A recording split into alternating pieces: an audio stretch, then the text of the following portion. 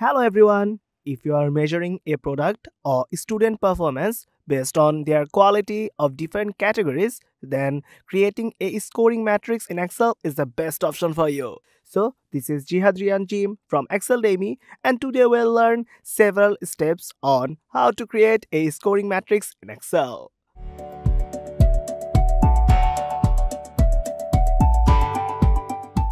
In mathematics, a matrix is a collection of data that is kept in a rectangular format. The horizontal part is known as rows, where the vertical part is known as columns.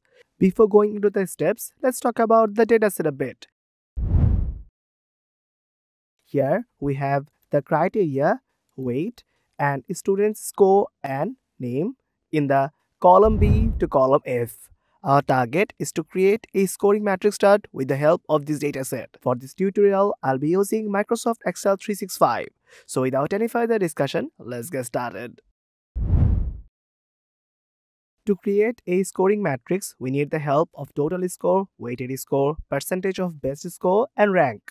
So at first, we'll go for the total score, which is in the D11 cell, and insert the sum function to add up all the values in a certain range. Now, we want to determine the total score of Robert, so select the value of D6 to D9, press the enter button to get the total score of Robert. Now, use the fill handle tool from left to right to get the total score for Nicholas and Henry also. After that, we'll go for the weighted score. We'll use the sum product for this case. The sum product returns the sum of the products of corresponding ranges or arrays, and in this case we are trying to get the weighted score for Robert. So again, select the first array of D6 to D9, and then we'll move on to the array 2, which is the weight, and it is in the C6 to C9. As it will be constant for Robert, Nicholas, and Henry, so we'll use F4 in the keyboard to make it absolute. Press the enter button to get the weighted score for Robert in the D12 cell. Now use the fill handle tool to get the weighted score for Nicholas and Henry also. Then go for the percentage of best, which can be determined by using the weighted score and divided it by the max, which returns the largest value in a set of values. Now, in a set of values, we'll select the value of D12 to F12 and make it permanent by using F4 in the keyboard. Press the enter button to get the percentage of best for Robert. Now, use the fill handle tool to get the same result for Nicholas and Henry. To determine their rank, at first we need to go for the D14 cell and insert the rank function.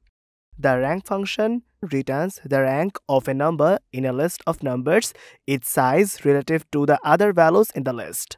So at first we need to go for the value which is in the D13, and then we'll go for our reference which is in the D13 to F13 and make it permanent by using F4 in the keyboard. Now use the enter button to get the rank for Robert. Use the fill handle tool to get the result for Nicholas and Henry also. So that's it for today. You can follow these steps accordingly, or you can download the practice workbook from the link below. Hope this will help you. If you have any questions, suggestions, or feedback, please let us know in the comment section. Or you can have a glance at exceldemy.com. Thanks for watching our video. If you like this video, please consider subscribing for more content like this.